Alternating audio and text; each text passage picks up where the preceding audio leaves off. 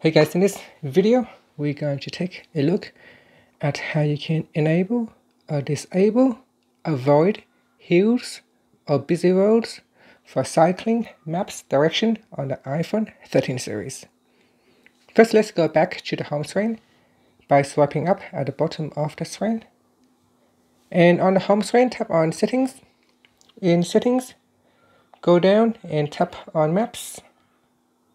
In here, go down to Directions and tap on Cycling. And in the Avoid section, if you want to avoid hills, turn on hills. If you want to avoid busy roads, you can turn on busy roads. So tap on the toggle button to switch it off or on. And that's it. Finally, you can tap on the back key at the top to go back to Settings, or swipe up to go back to the home screen. Thank you for watching this video. Please subscribe to my channel for more videos.